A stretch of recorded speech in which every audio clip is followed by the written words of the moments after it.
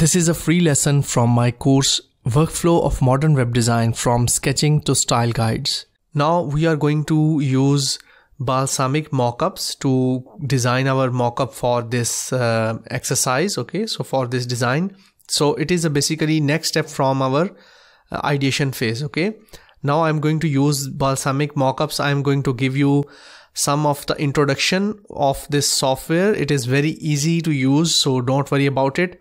You can download its trial version for 30 days.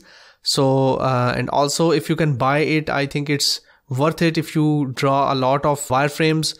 If you don't want to purchase it, then you can use even Photoshop. You can download these kits for wireframing kits. You can see over here, there are many, you can see, or you can create your own one. That's not a very big deal. Okay, now the benefit of using Balsamiq is that it uses very sketchy style. So end user, our clients, they if you present your wireframe to them, they are not going to get confused that this is the final design. Okay, the second benefit is that it has a lot of extensions. You can see you can load a lot of other design mockups. Like you can see over here, there are different libraries to support iOS design or Android design. Even you can see our Apple Watch templates.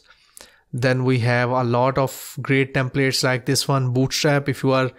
If your developers are using Bootstrap, then you can straight go ahead and wireframe your whole design using this Bootstrap library. Okay, also there are templates for UX design. We don't need them right now. Use cases and other projects. So there are a lot of big symbol library that is free to use. You can load it. I am going to show you how we are going to load it.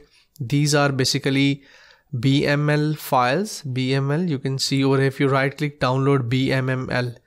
Okay, so if you click over here, download BMML, you are going to download this file and we are going to load into our Balsamiq mockup to load this. Now let's switch to the window of Balsamiq Mockups and I'm going to just give you the overview of how to use that app. Okay, here is the screen of Balsamiq Mockups. You can see over here we have new Balsamiq project 2. You can double click and change the name to W Studio. Okay, so I'm going to rename it. On the left side, you can see here are our mockups. There could be 1, 2, 3 or 4 wireframes. It's up to you. Okay. Then on the right side, we have project information. If you want to click and describe something over here, you can give some information to your designers or whatever, your developers or other team members. Then there are 2 modes, sketch, and you can see over here, sketch mode is something like this. Okay, so we have like this iPhone over here. So you can see it is a bit sketchy. It's not perfectly round. If I switch to wireframe, you can see it has changed its shape. It's a bit more precise look. So it's up to you which one you want to use. It's a bit cleaner. It doesn't matter which one you use. Okay, so I'm going to right now delete this. So let's rename this to landing page. Okay, so this is our landing page. I'm going to just make you familiarize you with this interface right now. I'm not going to create anything over here. Okay, now at the top you can see over here we have all assets. Assets are basically the files you can import. For example, if you want to use any images in your mockups, you can import them by here, going to this project, import assets. Okay, in the same way you can import the BMML symbol libraries. Okay, so I have this iOS controls.bmml. I can select this file and open it, and it is going to be symbols library. You can see over here, and where I can find it, if I go to this symbols, you can see I have loaded a lot of Bootstrap grids, this iOS 7 alert buttons. You can see over here. Okay, so these are iOS 7 controls. You can see these are some toggle controls. So these are the controls that were not by default present in this software, and I loaded them from this. Okay, now let me show you what other controls it has. You can go to assets, you can go to big, where we have charts and images and few other things. Okay, then you can go to buttons. There are a lot of buttons, on off switches, numeric steppers, and a lot of other controls. You can also go to common. There are icon name, images, links, labels. Okay, Also, you can go to containers where we are going to use this browser window. You can see over here for our wireframe design.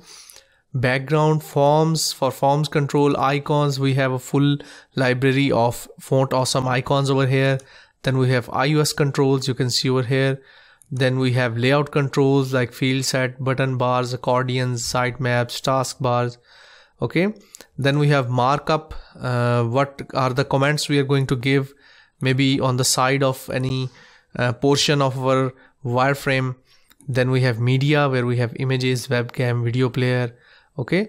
So if you can't find any symbol, just write in over here like BU. I'm going to write for buttons, and you can see there are lots of buttons: button bar, circle button, multi-line buttons, pointy button. Okay, so there are also some icons starting with B.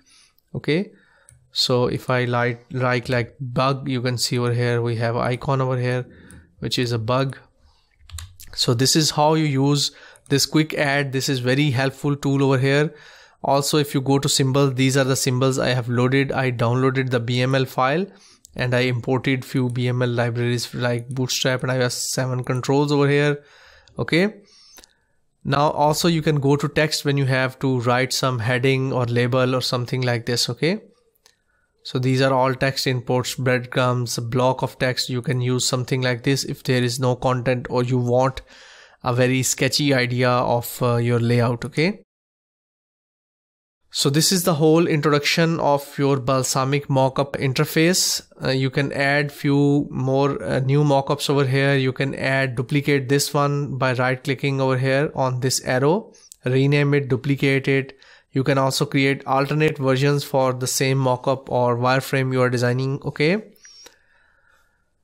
Also, there are more controls like you can see if I try to create something. Let me just put few things over here. Like I have this and I have this image and I want to align them. Okay, so if it is not aligned, I'm going to select both of them with shift. And if you don't see anything over here, you can click this one, information panel. Okay, so these are the controls to align them. Okay, so if I can align them in the middle, or I can align them on the left, or I can align them like that at the vertical center. Okay, so this is how we align it. Okay, so if we are going to align it versus a container, like I have this browser window. Okay, so I'm going to move it back by right clicking and send to back. Okay, for example, something like this, and I'm going to right click and lock it. So it is not going to move anywhere. Now I'm going to, let's not unlock it, and I'm going to move both of them, create a group, Control G or Command G to create a group, and I'm going to move this group according to with this. Okay, so I'm going to align it like that. Okay, also if you drag something like this, you can see here we have Smart Guide. It shows that it is the middle. Okay, so it is the left corner over here, something like this. Okay, so if we click over here, you can see you can also put some scroll bars over here, change the background. So everything about this control, the properties of any control are going to be over here: size, position, layering, extra, etc, etc. Okay, there are few controls like control I think copy, paste, maybe group, ungroup, and I haven't used anything from here. I just use my keyboard because they are very self-explanatory key shortcuts. Okay, so like you can lock over here.